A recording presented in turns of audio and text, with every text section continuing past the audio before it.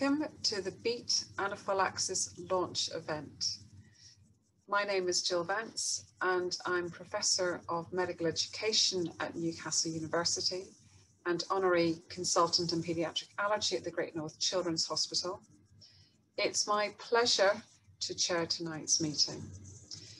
Tonight's session is the culmination of a huge amount of hard work. It's an opportunity for us to introduce formally an important project which sets out to improve the care that we give children and young people who are living with the risk of anaphylaxis. And we're going to do this through high quality education. So as an educationalist and an allergist, it's my particular pleasure to be involved in this project. This is a project which crosses boundaries. It crosses health and education, primary and secondary settings, and professional groups. And our audience tonight represents all of these groups. And I wanted to welcome you all and to thank you for giving up your time on a Thursday evening for this event. Now, tonight is dependent on two very important people. One is Dr. Andrew Bright. Andrew is a senior trainee in our region, and he has led a team of interested and willing clinicians in this project. I want to personally thank him for his passion and for all his patience in leading us through this project.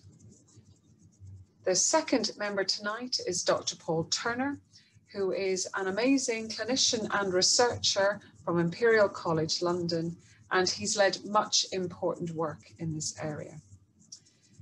And before Paul speaks, Andrew will give an overview of our project and then share details of the project in relation to the website itself and how we're going about our evaluation and what data we have to date. Now, we want to involve you, the audience, in this session, so please do share your comments, your ideas, your suggestions, your critique in the chat room, and at points in our sessions, we'll invite you to speak and share your views in person.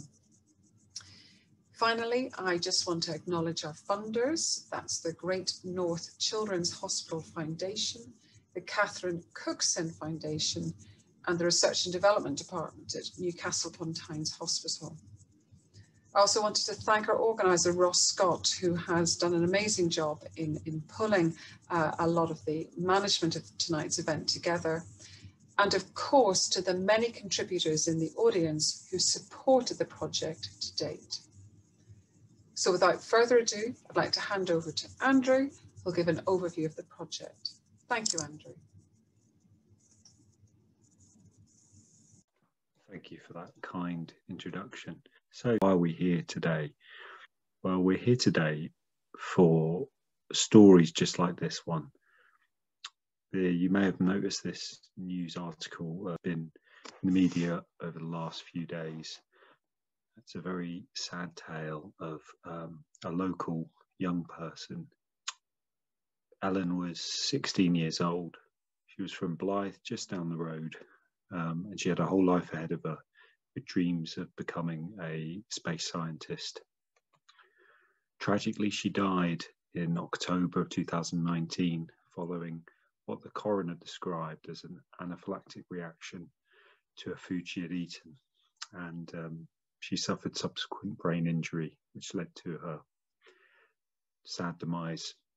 She'd had a history of previous reactions to nuts and positive allergy tests in clinic to nuts, fish and shellfish. She was also an asthmatic, although this was described as being well controlled. I'm just going to leave you to think about that very sad tale that happened very close to home. Move on to something a little bit more cheery. That's background for the project. So who am I? I'm a paediatric trainee at the latter stages of my time as a registrar, and I have a special interest in paediatric allergy. During my time in region, working in several different NHS trusts, I've had the privilege of managing anaphylaxis in lots of those different organisations. One of the things that struck me during that time, and also my time in follow-up clinic for allergy purposes, was there was a great deal of variability in the kind of care delivered to children and young people suffering with anaphylaxis, but also the education that's provided to those patients and their families at discharge. Now, we all know anaphylaxis is a very low frequency event, and that means that we don't, as individual clinicians, see it very often, maybe once or twice a year if we're lucky. So discussions with colleagues and thinking about that experience made me start to have an idea of, would there be a better way to equip the average paediatrician or emergency doctor in better managing this condition. This wondering also led me to do kind of audits and quality improvement projects in several trusts over the last few years, and I'm really happy to say that that's culminated in us kind of organising collaboration across all the trusts in the northeast of England to do an annual regional audit. Alongside all of that, I also was aware and kind of present during a kind of increased success of another project which was run by Jennifer Townsend, Great North Children's Hospital. She developed a web-based resource called Beat Asthma, and that has gone from strength to strength and is now being syndicated on a national level. Through all of this and combining those experiences, we all started to wonder whether we might be able to do something similar for anaphylaxis, and that's how Beat Anaphylaxis and the Quality Improvement Project developed. So I'm going to show you the project outline now, and this is a slide that I'll refer back to throughout my subsequent talks. So the first phase of the project was a regional audit, which I've mentioned, which was, the aim was to look at patterns of paediatric anaphylaxis in the region, but also how our clinical care measured up to the NICE clinical guidance 134 recommendations. And we initially did a 12-month period from the beginning of 2019 till its conclusion. We're toying with the idea of repeating that for 2020 as well. So we collected data from 7 trusts during the period of March to July last year and presented those at regional meetings towards the end of that period. Secondly, we spent about 5 or 6 months developing a website and also the resources it contains. The website's beatanaphylaxis.co.uk, and the resources have been developed in a co-design process using focus groups to with educators, health professionals and patients to really develop resources that are specific for each of those stakeholder groups. Thirdly, we did, and it was towards the end of the same period, in November and December, we did a health professionals knowledge survey. Now this is a pre-implementation of the results survey of health professionals' knowledge about anaphylaxis and its management, and it makes up a baseline data set which we can then use to compare and evaluate its impact. The fourth phase is implementation, and after 12-month period of rolling out this resource and promoting it, we will, across northeastern Cumbria, we will look to move on to the final stage, which is the evaluation of its impact. We'll do that in 3 ways, or 4 ways. Regional re-audit of clinical care, which we're going to look at the year 2021, following implementation for 12 months. We'll do a post-implementation knowledge survey. We'll basically repeat step 3. We also gathering data via web user analytics from the website and the platforms that host some of the resources, such as YouTube. And we have a direct feedback portal on the website. So we'll be analysing qualitatively that information. Alongside the rollout period, we'll also be holding further educator and patient focus groups along with health professionals to refine and develop the resources and analyse any information we get during those processes.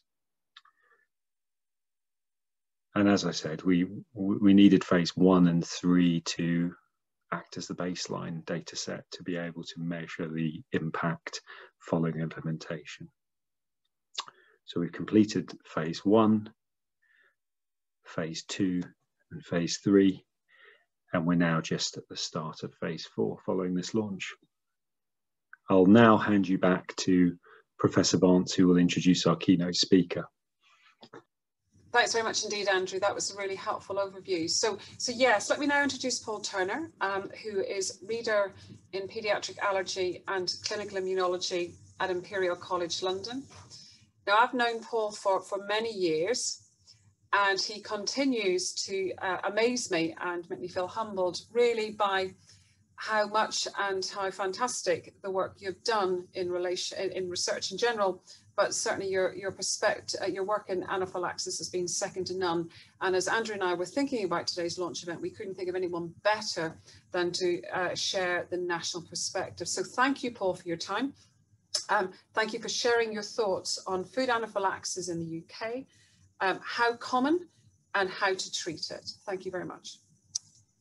Jill, thanks for that very kind introduction. It's a pleasure to be able to have about half an hour or so this evening just to talk about where we're at in terms of improving acute care for anaphylaxis in the UK. And so I'm going to kick straight on just in the interest of time. I'm sure lots of you are aware of the various differing definitions that we have for anaphylaxis. I've put here in the literature, but actually these are national societies and international societies across the world. So we've got EAACI, and as you can see, they describe it as a severe life-threatening hypersensitivity reaction or a fatal multi-organ system reaction. The World Allergy Organization, this is an old definition or description, again referring to life-threatening reactions. And there's the Americans, the Joint Academy and College in America, also talk about an acute life-threatening reaction. Some have a more nuanced approach, and so it's separate to the idea of it being a multi-organ type reaction. At least in Australia, and I think this is probably my more favourite description, it's described as a serious allergic reaction that may cause death. And I like that nuance for reasons that I'll talk about over the next couple of minutes. But also the nuance that there's anaphylaxis, which is serious, a reaction, but then there's severe anaphylaxis, which is when someone's life is in danger. And I think it's really important to try and unpick some of the fear that exists over anaphylaxis, because it's counterproductive for patients and their families, and it's also counterproductive to healthcare professionals delivering the best care.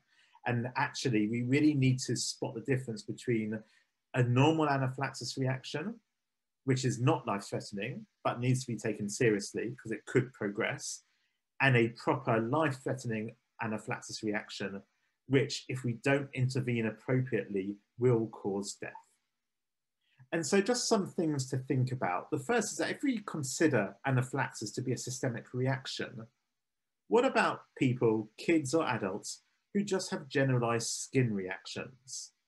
So here's a young baby who, well, maybe not so young because he's a bit chubby, as lots of kids are of this age, and is clearly having a generalized skin reaction. Now that presumably must be systemic. He hasn't smeared himself in milk or peanut. there must be something in the blood. This is driving an allergic response in the skin, which we have to remember is the biggest immune organ that we have, and the biggest organ actually that we have to a degree. And so the idea of anaphylaxis being a systemic reaction, well, it sort of falls down, because otherwise we're going to be treating every skin reaction as anaphylaxis, and clearly a skin reaction on their own is not anaphylaxis. What about a reaction that involves more than 2 organs?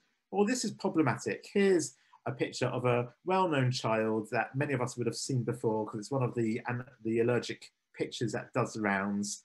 And let's say, as well as having a little bit of lip angioedema, he's got a little bit of tummy symptoms, a little bit of gut symptoms, maybe some tummy pain, or is feeling a bit sick. Now, is that anaphylaxis? Because in this country, we would say no. In America, some people would say yes, but most people, if it's just mild gut symptoms, would say no. But then we do have 2 organs involved. And actually, there are research papers out there that would say this is anaphylaxis because we use the definition of 2 organ involvement. So again, the definition fails. What about someone who has respiratory symptoms in isolation? So they get a sudden asthma attack straight after eating a food they're allergic to. And in real life, maybe you're not always sure that's the case, but we see this a lot in food immunotherapy. They have their dose, and within 5 or 10 minutes, they're having asthma symptoms, no other symptoms, single organ involvement. Arguably, I would say this is a serious reaction that needs appropriate treatment because it is anaphylaxis. And yet, according to many definitions, including the American NIAID-FAN definition, this is not anaphylaxis. And believe it or not, I've had clinicians who tell me, no, we're going to be getting a bit of salbutamol out here. And I'm like going, are you guys crazy? You give adrenaline for skin and a little bit of gut. And then there's someone who's got asthma after exposure to a food allergen. And are you seriously telling me you're not going to be reaching for the adrenaline? But that is what they say. And then we have the spectrum. So now we're moving into respiratory and cardiovascular compromise. And this is where there's a spectrum of severity, or what we're interested in, a spectrum of risk to life. And we need to understand the spectrum, that there's a spectrum of allergic reactions, and the anaphylaxis is towards one end, but then there's severe anaphylaxis, which is what is life-threatening, and that's what we need to be very careful about improving the care of. Now, some of you may be aware of what I've got up on here, which is the updated anaphylaxis guidance from the World Allergy Organization. Now, there is a conflict of interest. I'm chair of the anaphylaxis committee for the WAO. And so this is, we pushed this through, but actually there's a lot of consensus amongst committee members that this made far more sense. And so what we now have is skin involvement with either an A, B, or C symptom. So A for airway breathing, A for airway I prefer, B for breathing, and C for circulation. And then occasionally we get an other that comes into that. So arguably, if it's a food allergen and you've got really severe abdominal symptoms, like you're thinking this person needs morphine, I think that would probably do for anaphylaxis. Where it becomes confusing is that if we're talking about bee stings or venom stings, actually, if you get any gut symptoms after a venom sting, that is most definitely anaphylaxis, because you've been stung on your arm, but you're having systemic symptoms, including the gut, and you shouldn't be having that. That's in contrast to a food allergen, where actually the food is sitting in your gut. And so arguably you could say any gut response is just a local response. It's not something we need to worry about. So that's the sort of skin plus one other. But then we've got this new category, which used to be limited to just hypotension, but we've now changed it. So bronchospasm, so asthma symptoms alone, or laryngeal symptoms alone after exposure to a known allergen warrants treatment with adrenaline.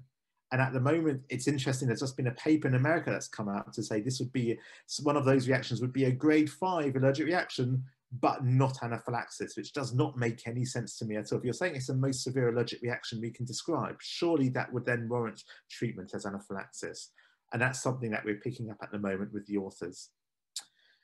The next thing to flag up, and I think Andrew's half right here, he said that maybe in an emergency department, you just get 1 or 2 cases of anaphylaxis a year.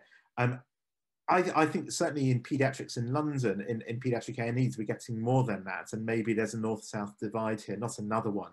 And that's something else that I think Boris Johnson can think about if there is. But I think importantly, most anaphylaxis by the time it comes to hospital is no longer anaphylaxis. Either they've used their adrenaline pens, or the paramedics, who never cease to impress me with how good they are with very severe anaphylaxis reactions. They've sorted these people out already. So by the time to come in, it's just like, oh, it's boring already. And that probably explains the amazing figure to me that if you are still having anaphylaxis by the time you come to the hospital, you have around a 1 to 2% chance of dying, which is mind-boggling, because anaphylaxis deaths is so vanishingly rare that 1 in 2 out of 100 seems crazy to me. But actually, these are people who are still having anaphylaxis who have not responded to initial treatment. And this is a group that we need to particularly focus on. What this slide shows, and this is work done by colleagues, so Dr. Masunta and Robert Boyle at Imperial, they looked at the likelihood of bad things happening to you if you have a food allergy. In this case, we're focused on 0 to 19-year-olds, so young people with food allergy. And we looked at the likelihood of, you know, coming to the A&E because you've broken your arm or twisted your ankle or been injured in a car accident or something, or being killed by any cause or dying in an accident in America, or being murdered. You'll see the big difference, you know, 1 log difference between being murdered in the States and being murdered in Europe. That's called gun control. And maybe now that we've got a slightly more nuanced political situation in America, there may be some change in that to narrow that gap between Europe and the USA. And then we've got death due to lightning. Now, what about something bad happening to you because of your food allergy? Well, roughly 1 in 10 allergic teenagers report in any year they've had anaphylaxis. Someone like me agreeing with them, probably about 1 in 10 of those. There's a lot of over-diagnosis, a lot of the label of anaphylaxis is thrown around and bandied around a lot. And actually, when you take a proper history, maybe only 10% of people who say they've had anaphylaxis actually have done. Being admitted to hospital because of anaphylaxis, and this is data that preceded the changes in NICE guidance that said we should all be admitted, especially if you're a young person. So maybe it's a marker of severity, 10% of those. And then dying from food anaphylaxis, it's actually about 1 250,000. And so dying from food-induced allergic reactions is vanishingly rare. And we have to understand why. It's not because it's something that just never happens, and therefore we should tell our patients, what are you making a fuss about? For God's sake, get on with life and live it. Because first of all, that's just not true. Second of all, if you're lucky, you'll just get reported to PALS in your hospital and not the GMC, if that's your regulatory body. And thirdly, I think as healthcare professionals, we need to actually acknowledge the elephant in the room, which is this is something that people feel they cannot control. And so actually, there's a huge fear factor because no one knows if their kid or them themselves are going to be the next fatality that makes the headlines on the papers. But where I think this data is useful is that you can see we're more likely to die in a car accident than from food allergy. We don't not get in our cars. We get in our cars, we put a seatbelt on, we follow the highway code, we stop at red lights, hopefully. The car has been safety rated, there are airbags. There's all this safety netting in place so that something that is actually relatively risky becomes at least perceived as a safe thing to do. And for me, that's what we're missing often when we do food allergy, when we manage patients with food allergy. It's about the safety netting in place so that our patients can lead normal lives. And actually as clinicians, and I include non-medical clinicians in that, we're not just saying, no, you can't eat peanut, no, you can't do this, no, you can't do that. But actually our job is to say, yes, you can. Here's your safety netting, here are your adrenaline auto-injectors, here's you knowing what to do and how to look after yourself. And that's how you make a real impact on our patients. Now, I was really disheartened just over a year ago when I saw this headline, which was some data commissioned by the Natasha Allergy Research Foundation, that they basically pulled out a load of data from NHS England to look at severe reactions. And the problem is that the data that underpins these numbers, you have to understand how it's generated and its limitations. And I remember being contacted about 6 months ago by someone who told me, have I got any comments? 7% of deaths in the UK are caused by allergies. And I was like, no, they're not. No, they're not. And what had happened is that someone who doesn't know about the data had gone to ONS, the great repository that we have in this country, and I'm not being sarcastic here, and said, what deaths have an allergy code associated with them?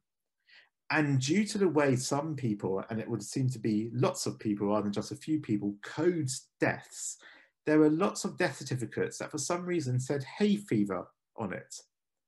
And so all of a sudden, all these deaths were being coded as due to allergy because there's an allergy code on the death certificate or something like that. And it's really essential to understand the data. And what we found when we looked at the data is actually in red, these are the real numbers. But these numbers are people admitted to hospital following an allergic reaction. And an allergic reaction, especially in under 18s, if you follow NICE guidance, is not a severe allergic reaction. So we really do need to be careful about how we use these numbers. And actually, it's relatively good news. If you look at hospital admissions for food allergy across the world, and there's good data essentially just for these 4 areas in terms of over the last 10 to 20 years, you can see that yes, there is an increase for sure, but we're certainly doing better than Australia. But if we then look at what we're really worried about, which is deaths or very severe anaphylaxis, and that's important because remember NICE says if you're a kid and you pitch up to hospital with anaphylaxis, you should be admitted. Now, guidelines are guidelines, they're meant to be broken, but lots of people don't break them and they follow them. If we look at the case fatality rate, so this is the proportion of people who get admitted, who then die from food allergy, you will see that that rate is stonkingly low for food. And that sort of 1% rate that I mentioned before is essentially for non-food triggers. And for food, arguably, we're actually doing better. It's incredibly low. It's been low and stable for the last 20 years.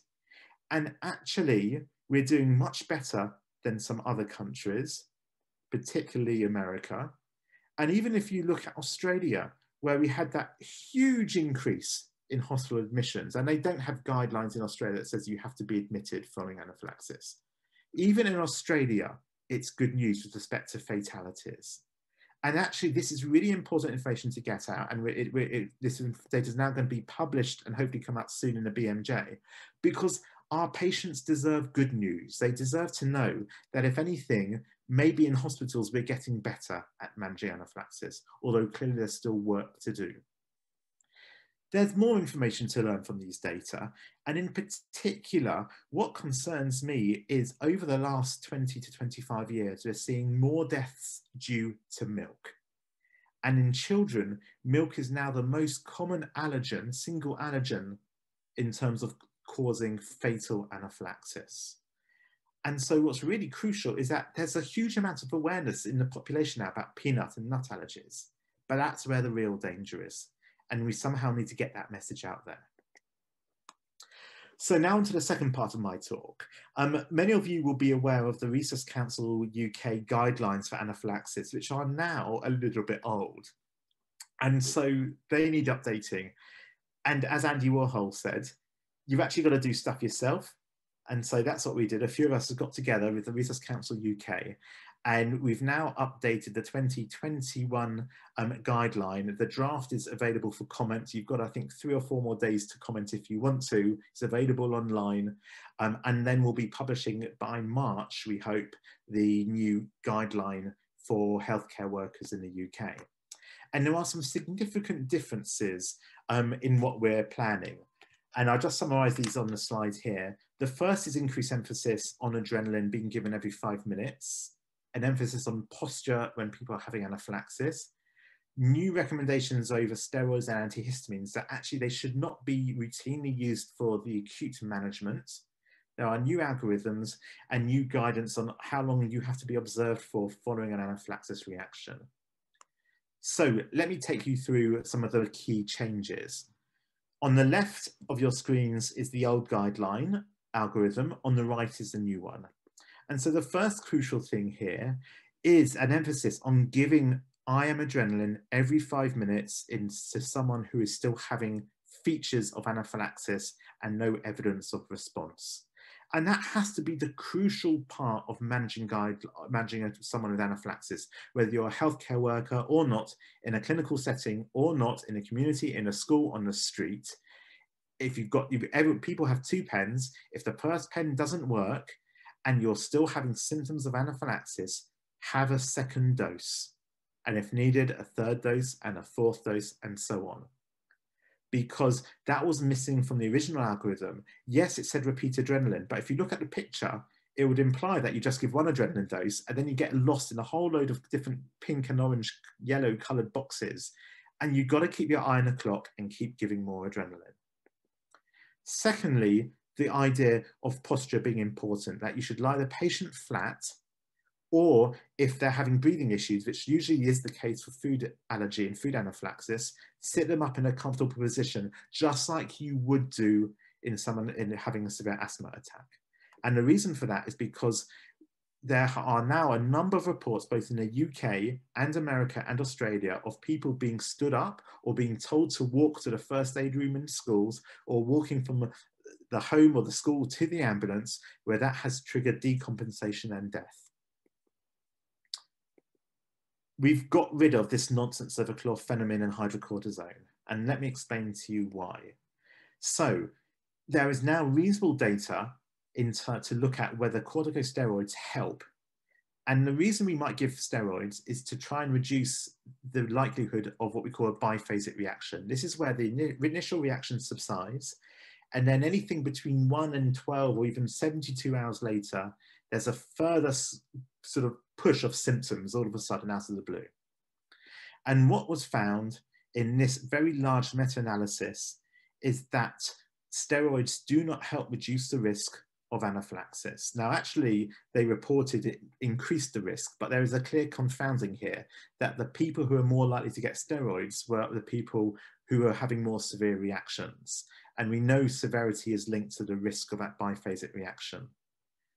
What concerns me more is this new data that was published in print at the very end of 2019, where they showed that pre-hospital use of steroids was associated with an increased risk of hospital admission and intensive care. And that existed despite adjusting for severity. So here we now have evidence that not only do corticosteroids not help with preventing biphasic reactions, they might actually be harmful. And we don't quite understand why. There is a huge amount of data there to show that people faff around with steroids and chlorphenamine or Piriton or whatever it may be. And maybe that delays timely treatment with further adrenaline. And also we are well aware of data from hospitals, including in the UK, that 4 times the number of patients with anaphylaxis get steroids as get adrenaline. And that is one of the main reasons that both hydrocortisone and antihistamines are no longer recommended in the acute management of typical anaphylaxis. Don't get distracted. If they're having anaphylaxis, give adrenaline. Once the anaphylaxis has resolved, then think about antihistamines, because they may help get rid of the itch and the skin symptoms. They don't help for biphasic reactions, and don't even consider steroids unless you're in dire straits. We'll come to that now. So this is the crucial change, that if you are still having significant anaphylaxis symptoms after 2 appropriate doses of adrenaline, you need to rapidly escalate and not sit on your patient, because these are the patients who are at risk of dying. And what is happening when people have anaphylaxis, or indeed even mild reactions, is that there is significant fluid redistribution out of the gut. And there are data that I don't have time to show you today, that 1/3 of your circulating volume, so if you're an adult, that's about 1.5 litres, disappears out of your blood within 5 to 10 minutes of anaphylaxis. And not quite as extreme as that, but a significant fluid redistribution happens even if you're not having anaphylaxis. And in most of us, what happens is that there's less blood going back to the heart realizes this, and so starts to pump faster. And that maintains the amount of blood being pumped out of the body. But in some people, they can't compensate. Maybe they've lost too much fluid, or it's too much of an allergic insult, or actually some people are just less good at dealing with anaphylaxis, in much the same way that people with haemophiliac disease aren't very good at clotting. Maybe that's the same for allergy, that some people just can't cope with an allergic reaction. And so these people end up with fluid leak causing airway edema, that's what causes the asthma symptoms and hypoxia, reduced cardiac output, that in turn exacerbates our hypoxia and can cause hypotension, low blood pressure, and it's that combined that results in shock and this vicious negative feedback circle, and that's what we need to intervene in. And adrenaline works beautifully. This is someone who's having a sting venom challenge. Actually, this is to the Jack Jumper ant in Tasmania, just off Australia. And S is where they get stung. And you can see that what happens is that there's, within minutes, a massive drop in blood pressure. They become tachycardic. That's that reflex compensation. If they get adrenaline and fluids, and this is a low dose adrenaline infusion plus fluid, there's a beautiful response. That's in contrast to this patient who's been stung by some wasp venom in an anaesthetic room. And you can see that within minutes of the sting, their blood pressure has crashed. And each black square here is an intravenous bolus dose given by a bit of a gung-ho anaesthetist. And you can see it does diddly squat to that blood pressure until at 40 minutes a noradrenaline infusion is started. And so if you're having this sort of presentation of anaphylaxis, yes, you are going to die because 1 or 2 doses of adrenaline is not going to help you. And so if you get to hospital and you are in this sort of situation, don't faff around. We need to spot these patients and rapidly escalate. And this is probably why 1/3 of fatalities in the UK to food happen despite timely adrenaline, because they just need more adrenaline than can be given by an adrenaline pen and more fluids than, again, would normally be considered. And so in a new guideline, we are actively encouraging people to recognize when it's refractory anaphylaxis, recognize when 2 doses have been given and these people are still wheezing or still hypertensive. And when that happens, get expert help. And in particular, we're trying to steer people towards a low dose intravenous adrenaline infusion, which can be given down a peripheral cannula. And there is no reason why this can't be given in every single emergency department in the country. In Australia, paramedics do this. What's important is that you get expert advice to help you, and that people realize that things are really at stake here. And if we do this, this is how we're going to save some of the people who are currently dying. And it's safe. We've published a case series of 4 patients very recently who all had very severe reactions, multiple doses of intramuscular adrenaline, which actually made them worse rather than better in terms of symptoms of anaphylaxis. And then within 5 to 10 minutes of beginning of the adrenaline infusion, very, very rapid recovery. So adrenaline works. The reason why people die is because they don't get enough adrenaline in a safe environment and fluid support. And then this is my last slide. We've realized that the current guidance for discharge was a little bit one person chasing the other person. So NICE said, do what RCUK says. RCUK, Research Council UK, said, do what NICE says. And actually, we've now looked at the evidence. And the evidence, essentially, the reason to keep people in is because they might have a biphasic reaction. Now, 50% of biphasic reactions happen after 12 hours.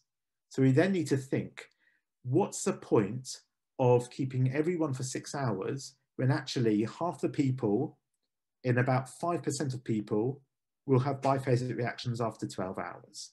And so we are now proposing a risk stratified approach, which I hope is music to your ears, particularly those of us who do allergy challenges in hospital, where previously you could accuse us of breaking NICE guidance, where it's saying after 2 hours observation, if it was a good response to adrenaline and there was rapid resolution of symptoms and the people already know, the families already know what to do, or the patient has adrenaline pens and so on, consider fast track discharge. Whereas if they're one of these severe risk factors, these patients need to be admitted overnight, because these are the ones where we are worried they may have the biphasic reaction. So please do keep an eye out on the guideline when it comes out in a couple of months' time. If you've got any comments, if you vehemently disagree with anything I've said, go online, let us know your reasons for that, because we will consider feedback most surely. And hopefully this will improve the level of care for acute anaphylaxis in the UK, and actually provide the evidence base that's been lacking for many of the guidelines until now.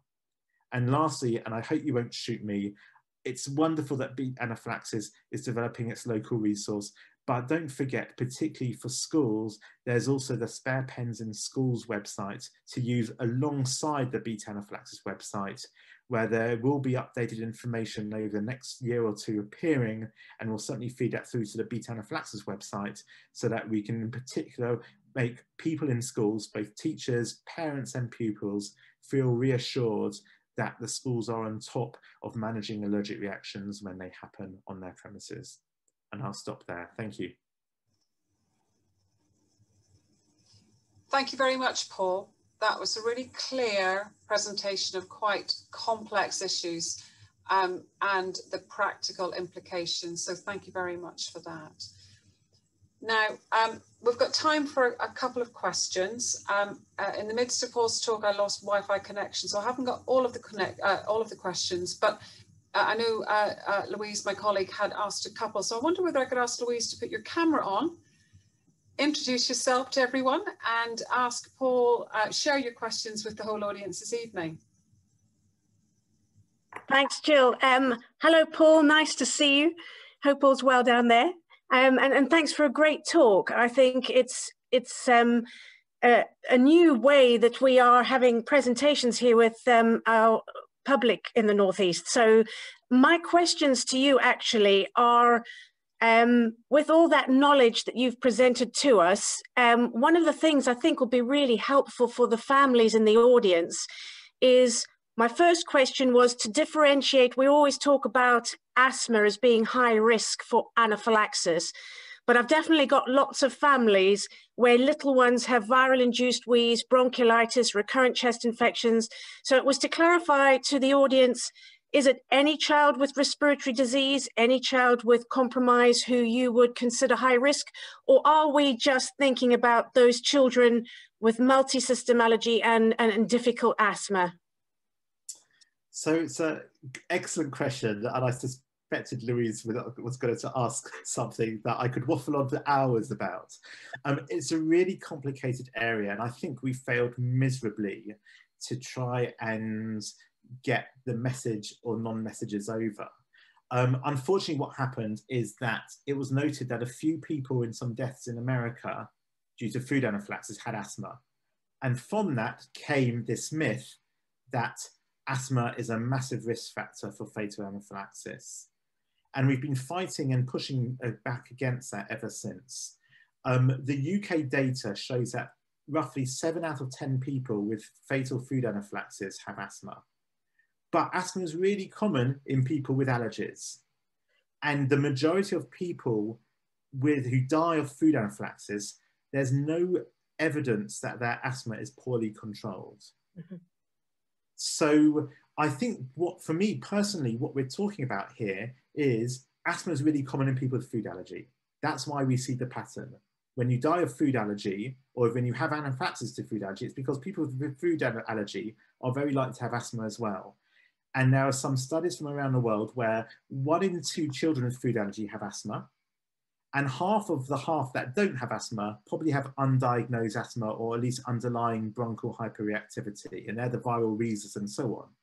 So of course, most people having food anaphylaxis have asthma because most people have food allergy have asthma. There's some data from the USA very recently. It's not been published, but it was presented at the Paediatrics conference, AAP conference, which is like their main pediatric association, that found that having asthma is not a risk factor for anaphylaxis. Although the problem with that study was that they did not assess the level of asthma control. And I think we need to stop trying to be clever here, especially when there really isn't the evidence at the moment. If you've got asthma, or if you're prone to wheezing, it makes sense to get those symptoms under control, because they are affecting your health and they're affecting your quality of life, and in children, they're affecting your growth and so on. And that then leads me on to, I think, your second question, which is when you come to hospital, if there's a chance that if you come to hospital, you've had anaphylaxis, don't give that patient steroids because they don't need it. However, if they've got uncontrolled asthma or wheezing, and you think that will benefit from a short course of steroids, then give them steroids, but you're not giving them steroids for the anaphylaxis. You're giving them steroids to help them with their pre-respiratory complaints. And I think if we can separate those two, we'll make it safer for people because we'll get better lung, asthma or wheezing control.